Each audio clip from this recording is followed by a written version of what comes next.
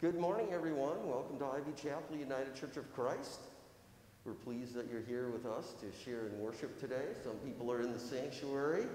Praise the Lord for that. And those of you at home, we rejoice that you're joining in also. Let's see, I wanted to review with you some people that I was going to lift up in prayers during worship later on. Just reviewing more or less for God's healing and God's presence with them.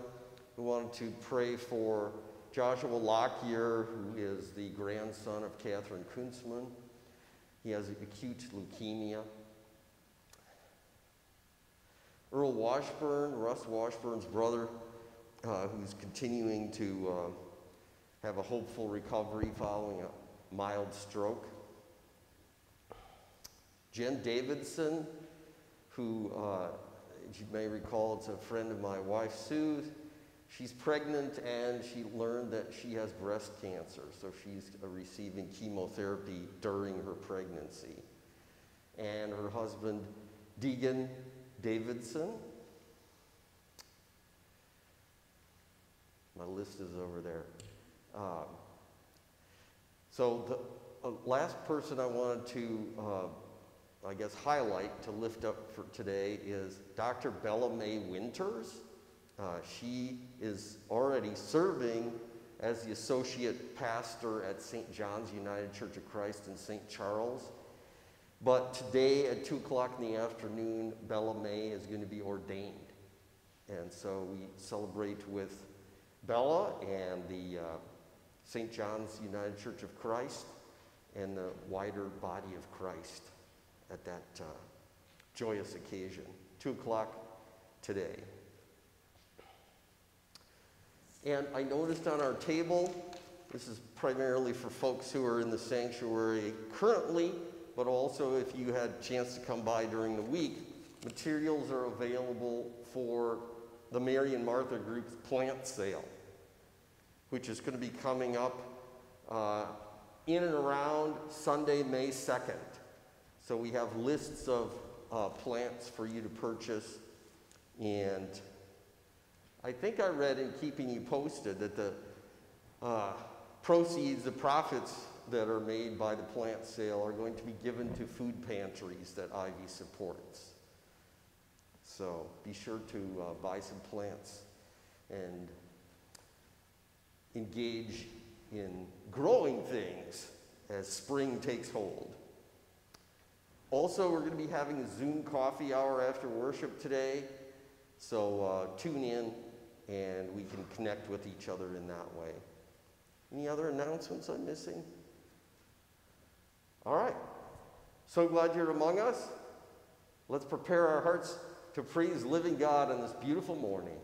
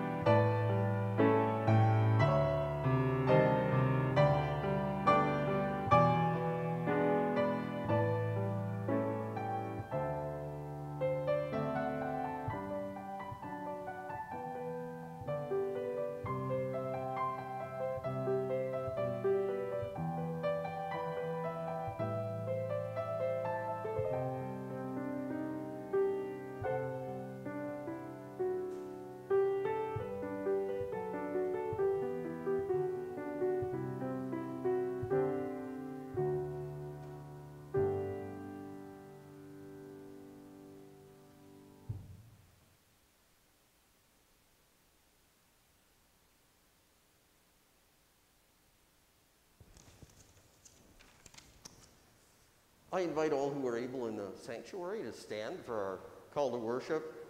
And everybody at home and here today in person, you might want to note this is a little weird because we're kind of accustomed to, we alternate with the leader and then the congregation and then the leader. But today we've got a number of places where I'm saying 2 lines in a row, okay? So if you get over anxious and chime in with me, that'll be all right too. Anyway, let's share together in our call to worship today. Jesus, we hear you say, peace be with you. People rage with contempt. The land is consumed by violence. The air of the atmosphere is polluted. How can we claim peace in a time like this? Peace be with you. Jesus, we hear you say, receive the Holy Spirit. We are afraid of this Spirit, too disturbed by it, too overwhelmed by it.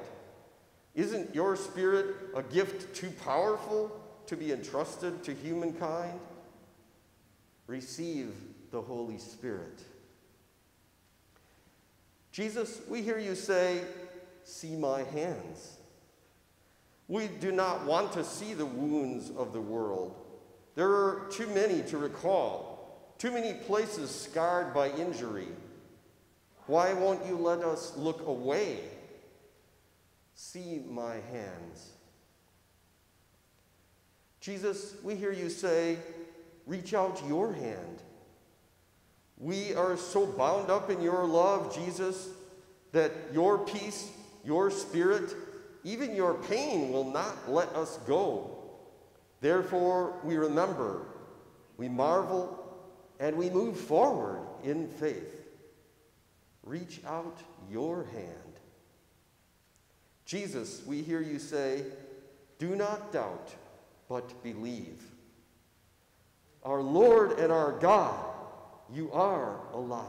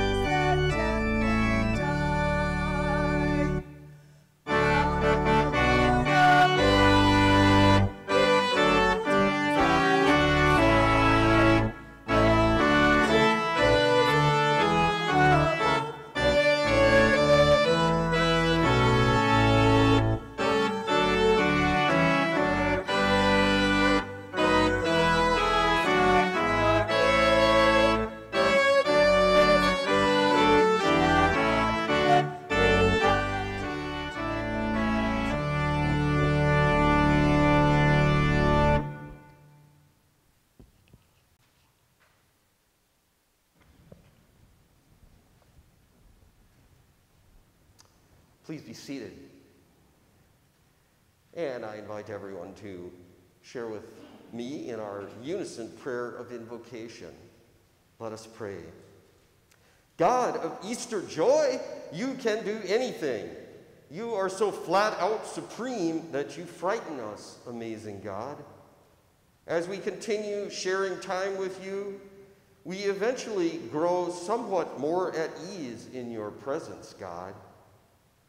Through your patient love, we learn that anyone and everyone can safely come to you with our joys, our sorrows, our fears, our complaints, our doubts.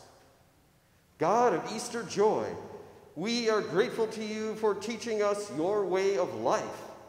Draw us away from the ways of this world. We praise you for the wholeness which you provide, God.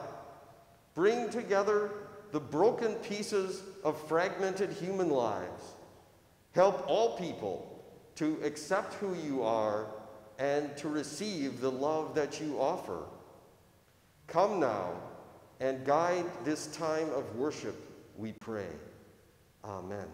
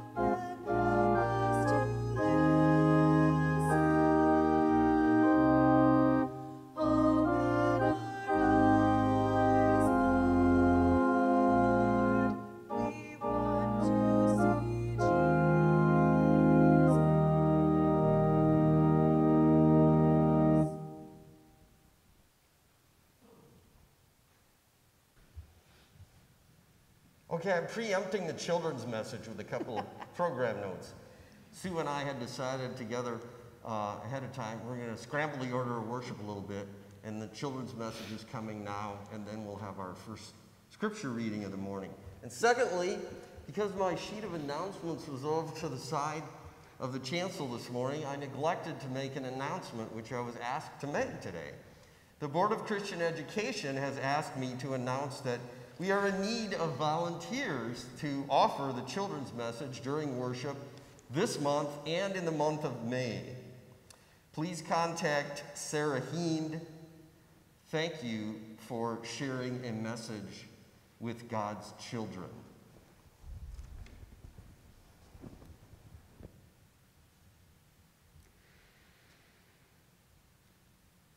So, the scripture you're going to hear in a little bit is about doubting Thomas. And I want to start out by saying, well, good morning, children. Even the children, the big children sitting in the sanctuary, good morning. Really miss you guys, because this would have been great to have you sitting around with me. So there's this book called Ripley's Believe It or Not. And the writer of this book, Robert Ripley, enjoyed collecting odd facts, strange facts that you may or may not believe. And although they seem unbelievable, they were true. So an example of this is a man by the name of James Cook once had a chicken that laid a perfectly square egg. Now, I've seen white eggs, brown eggs, spotted eggs, but I have never seen a square chicken egg. Have you? I I think I'd have to see it to believe it. Joanne Barnes was a 15-year-old from California, and she once swung a lot of hula hoops on her body. Any guesses on how many? 115. Oh, good guess, but it was 68. Can you believe that? I can't even do one hula hoop. And the largest hot dog. How long do you think the largest hot dog was? Any guesses? 2 feet. Oh, no. Up, Gail, up. 600. Even more. The largest hot dog was over 3,000 feet long and weighed 885 pounds and took 103 butchers to carry it. Now, that's a lot of baloney. I would have to see that to believe it. And there are many, many more things in this book that are true, whether or not we see it. So today, we learned that on the Sunday Jesus rose from the grave, he appeared to a group of the disciples. One of the disciples, whose name was Thomas, was not there. When the disciples told Thomas they had seen Jesus and that he was alive, Thomas said, I won't believe it until I see it with my own eyes. I want to put my finger in the nail prints of his hand. I want to put my hand in the wound in his side. So a week later, Thomas saw Jesus, and Jesus invited him to touch the wounds in his hand and the wound in his side, and Jesus believed, or Thomas believed. And Jesus said to him, "Because you have seen me, you have believed. Blessed are those who have not seen and yet have believed." And there are a lot of people today won't believe that Jesus really rose from the grave because they haven't seen him with their own 2 eyes. Well, you know what? It's true, whether they believe it or not. You and I have never seen Jesus, but we believe. We accept him by faith, and we don't have to see it to believe it. Let's bow and let's pray. Dear Jesus, thank you that you help us accept by faith that you have risen from the grave and that you are alive. In Jesus' name, amen.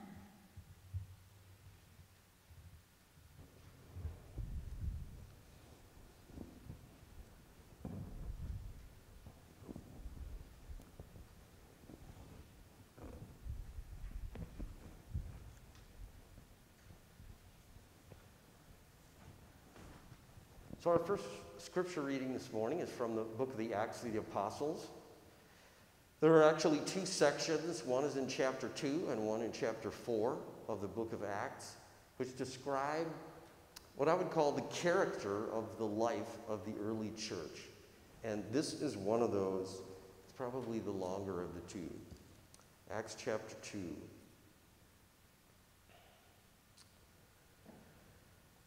The disciples devoted themselves to the apostles' instructions and the communal life, and to the breaking of bread and prayers. Irreverent fear overtook all of them, for many wonders and signs were being performed daily by the apostles. Those who believed lived together, shared all things in common. They would sell their property and goods, sharing the proceeds with one another as each had need. They met in the temple. They broke bread together in their homes.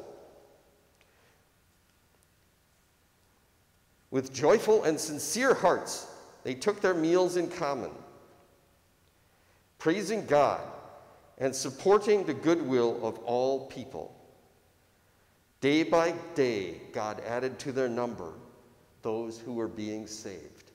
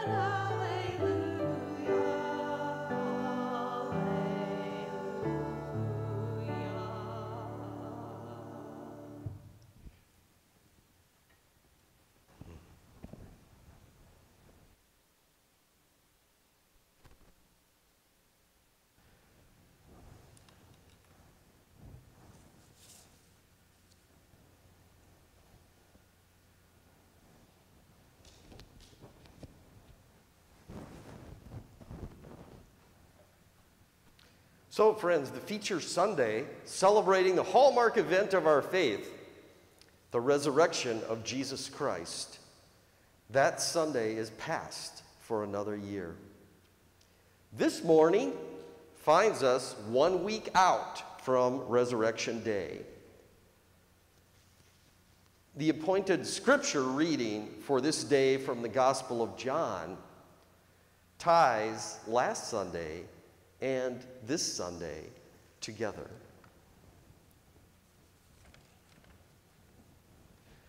So here now, John chapter 20, verses 19 to 31.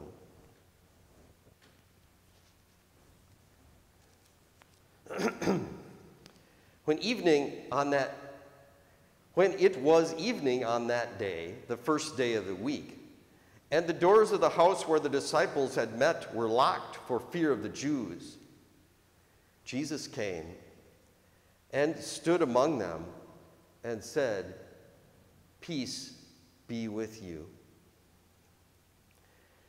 After Jesus had said this, he showed them his hands and his side. Then the disciples rejoiced when they saw the Lord. Jesus said to them again, "Peace be with you. As God has sent me, so I send you." And when Jesus had said this, he breathed on them and said to them, "Receive the Holy Spirit. If you forgive the sins of any, they are forgiven. If you retain the sins of any, they are retained." But Thomas, one of the 12, was not with them when Jesus came. So the disciples told him, when he did come back, "We have seen the Lord." But Thomas said to them, "Unless I see the mark of the nails in his hands, and put my finger in the mark of the nails, and my hand in his side, I will not believe." 1 week later, his disciples were again in the house, and Thomas was with them. Although the doors were shut, Jesus came and stood among them and said, "Peace be with you." Then Jesus said to Thomas, "Come here, put your finger here and see my hands. Reach out your hand and put it in my side. Do not be faithless, but faithful." Thomas answered, "My Lord and my God." And Jesus said to Thomas, "Have you believed because you have seen me? Blessed are those who have not seen and yet believe." Now Jesus did many other signs in the presence of his disciples, which are not written in this book, but these are written so that you may come to believe. Jesus is the Christ, the Son of God, and that through believing, you may have life in Jesus' name.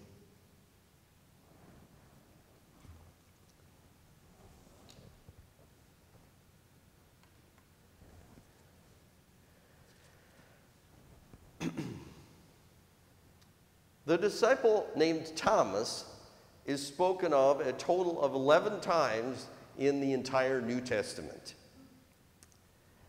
So that might not seem like a lot. I mean, it really isn't a lot, but then consider this. Once in Matthew, once in Mark, once in Luke, once in the Acts of the Apostles. And the rest, in those scriptures, each time Thomas's name is mentioned just as a part of a list of Jesus' disciples. There is nothing more written about Thomas other than his name in Matthew 10, Mark 3, Luke 6, and Acts 1. Based on those occurrences alone, we would know little about Thomas. The Gospel of John is the one place in Scripture that provides us with any view of his personality.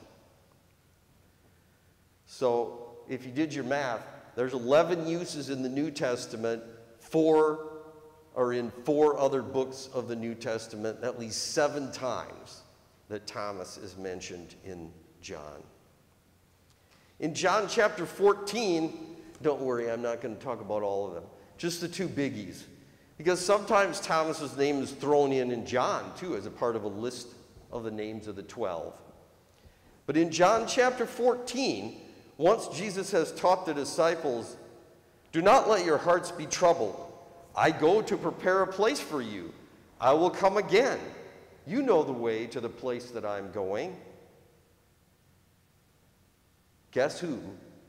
Thomas is the one who speaks up and questions, Lord, we don't know where you are going. How can we know the way? From this exchange, I think we get a good idea, a pretty good look at Thomas as someone who has a difficult to convince, skeptical nature. Our gospel reading this morning is the best known story about Thomas in the Bible, of course. Based on this incident, the church has slapped a label on Thomas. What's his nickname? What do we call Thomas?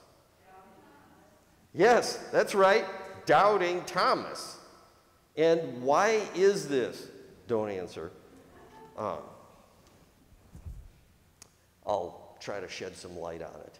So everybody knows, it's like when we have friends and we associate a certain quality with them, just automatically. Everybody knows Thomas is Doubting Thomas.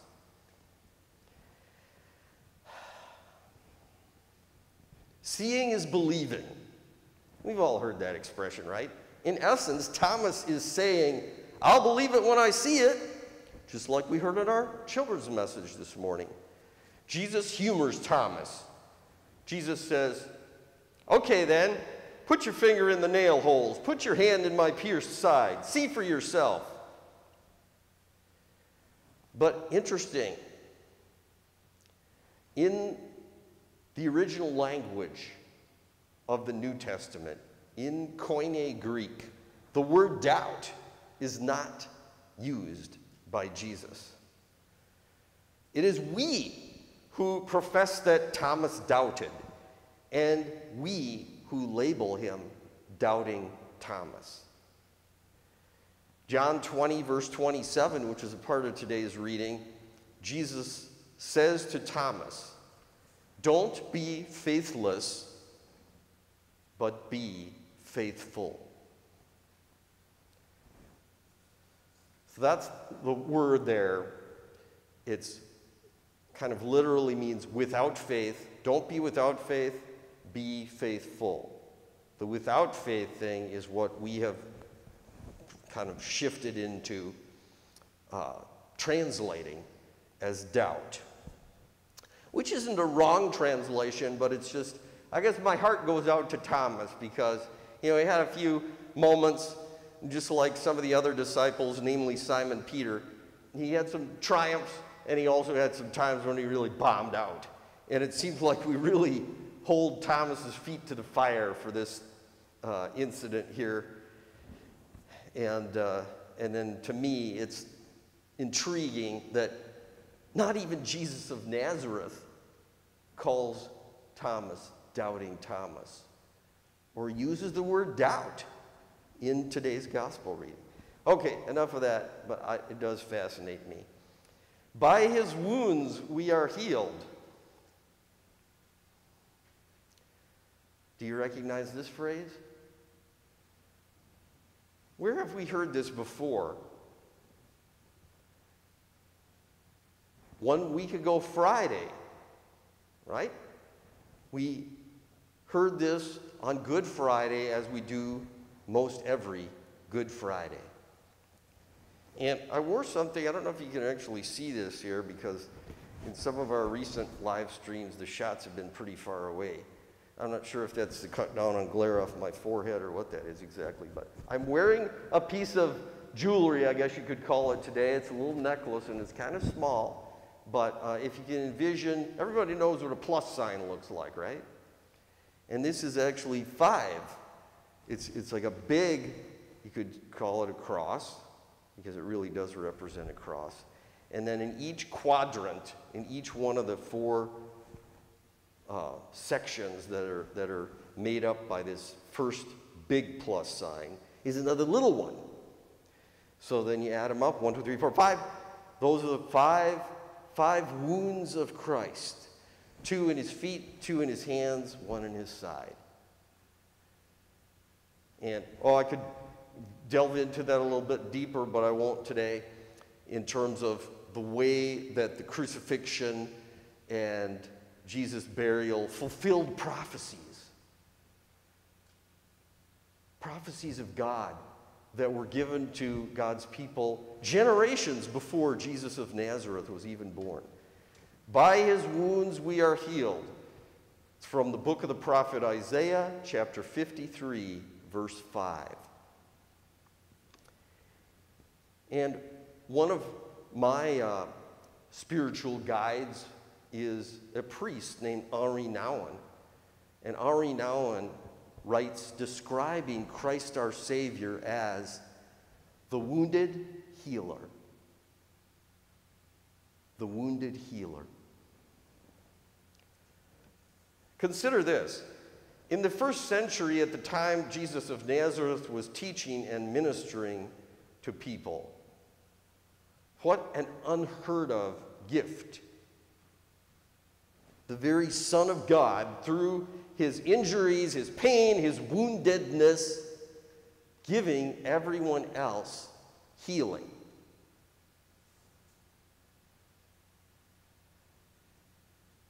In so many ways, this is beyond us. How could Jesus' suffering and death accomplish this?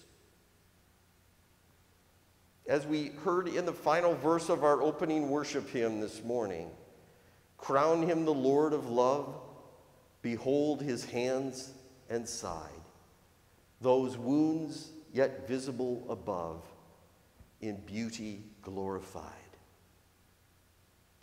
Truly, Christ is the healer of all the world. And bring it home, right? By his wounds, we are healed. The Jerusalem cross, representing the 5 wounds of Christ.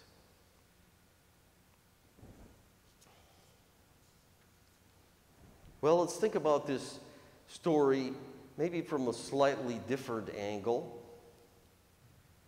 Touch. Many months ago, United Church of Christ pastor in Massachusetts wrote about her pandemic experience, at least up to that point in time. And she had some thoughts which I thought were really great, and then I ran across this today because I'd made some notes about it, and I thought, this fits in with the Gospel of John. Vicky is her first name. Pastor Vicky writes, touch was central to Jesus' ministry. The Gospels include 10 references to Jesus touching others and 15 references to people touching Jesus. Now, I don't know about you, but those numbers actually sounded low to me. I was surprised that there were only 10 and 15. But it's, the touch in one direction or the other. Vicky writes, after his resurrection, Jesus invites his disciples to touch him, wounds and all. Human touch has the capacity to heal and empower. Consensual touch connects us to one another and helps us feel safe and cherished. But the pandemic has severely limited touching. And Pastor Vicky is writing all of this. She goes on, I live alone, and I have been touched just 4 times by other people doing their jobs during the pandemic.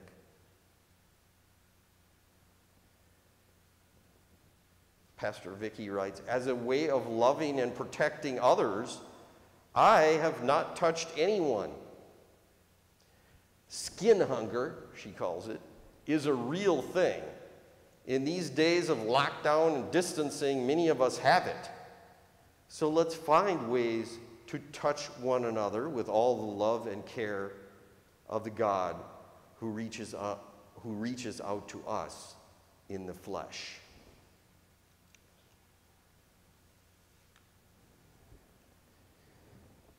For me, that's a powerful message. And maybe I'm getting away from the gospel a little bit this morning, but I feel like we're all struggling as the coronavirus pandemic churns on, 1 year plus at this point. We have that skin hunger, don't we? We're trying to care for each other by not getting too close to others, by not exposing one another to germs and the like. But in the course of all of that, there is an absence of something which I think is sort of a foundational, core human experience: physical touch. Now, if anyone other than the Son of God were urging us to live life by putting on a blindfold and going forward with our lives, we would probably dismiss them as a kook. Truth be told, even when it is the Son of God who tells us these things, believing is believing, not seeing.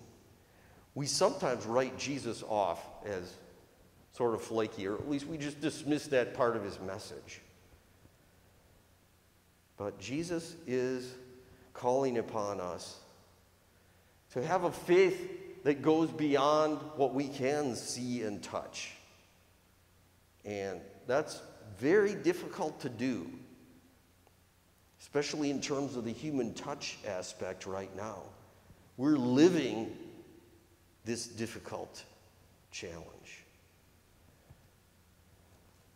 So Jesus' words in the gospel today are beautiful words, anchors for us in our faith journey. Among the things that he says, receive the Holy Spirit. Peace be with you. Earlier in his ministry, it almost sounds like a riddle when Jesus says, I myself came into this world so that those who do not see may see, and those who do see may become blind. These are Jesus' words in chapter 9, verse 39. And in today's gospel, as we have heard, Thomas sticks his neck out and demands, I want proof. I won't believe unless I see it for myself. And aren't we all, to some extent, like Thomas? We think to ourselves, and at times we say out loud, I need proof. Proof Jesus is the Son of God. Proof Jesus died. Proof of the resurrection. Proof Jesus arose from death and physically came back to life. Proof God forgives my sin. Proof God loves me.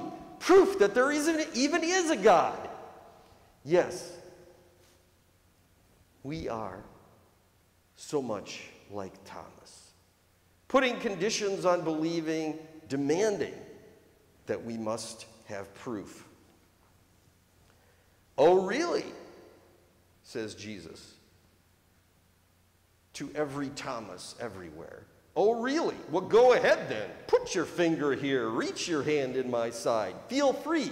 Touch me. Take a look. But as you do, let me tell you this. Blessed are those who do not see and yet believe. This is faith.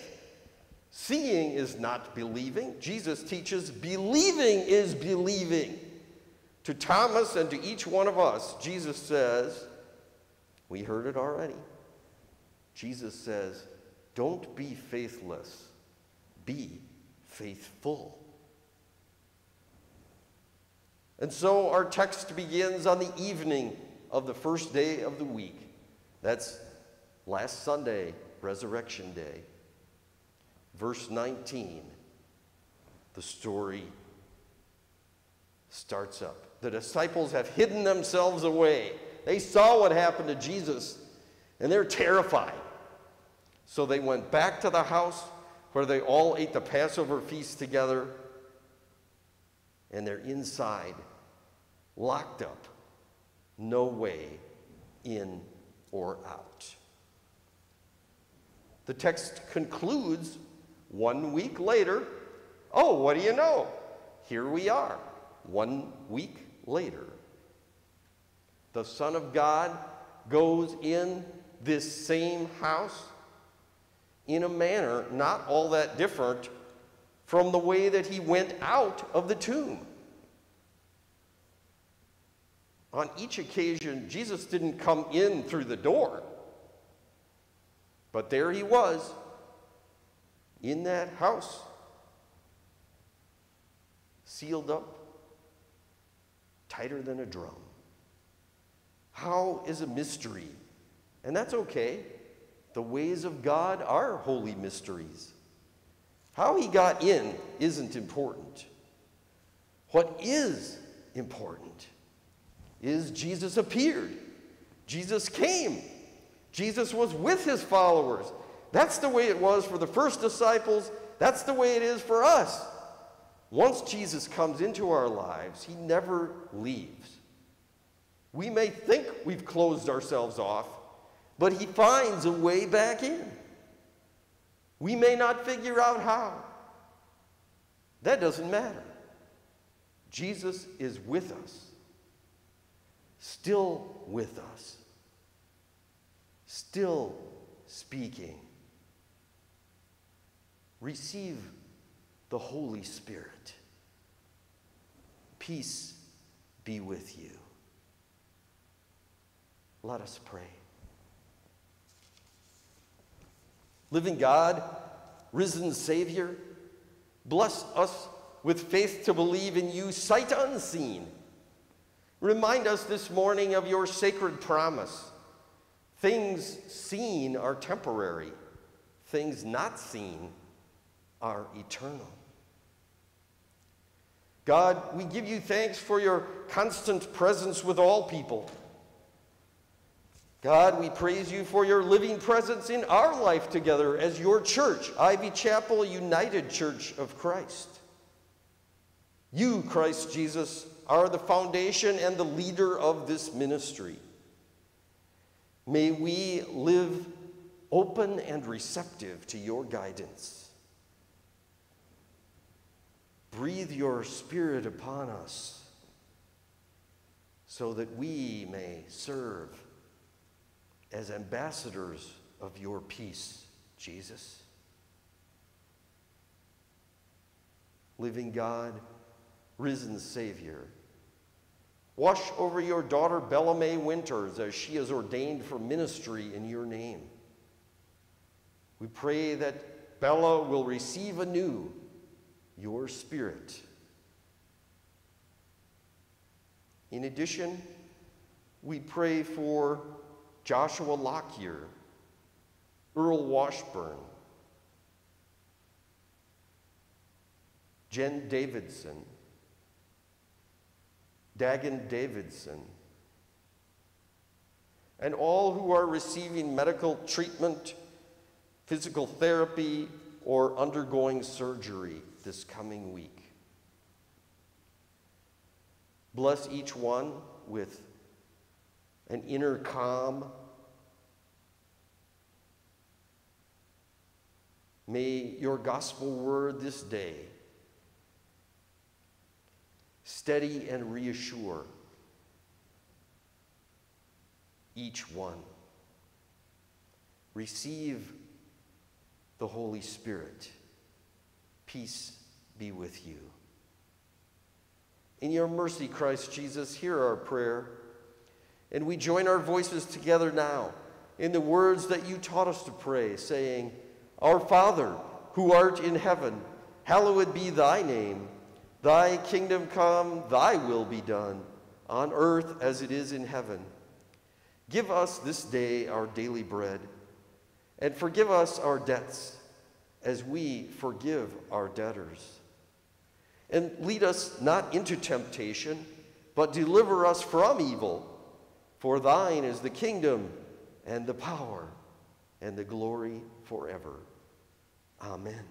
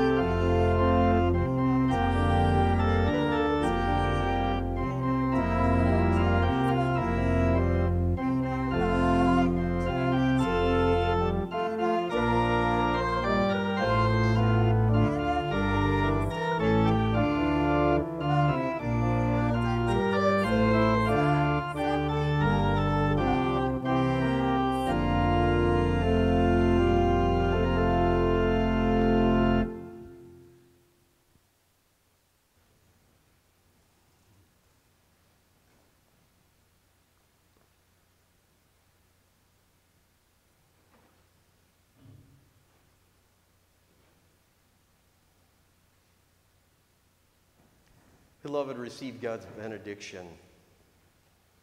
In the name of God, Jesus Christ, and the Holy Spirit, may the sacred mysteries of God calm your soul and bless you. Christ is risen. Receive the Holy Spirit. Peace be with you. May your life be an alleluia. Amen.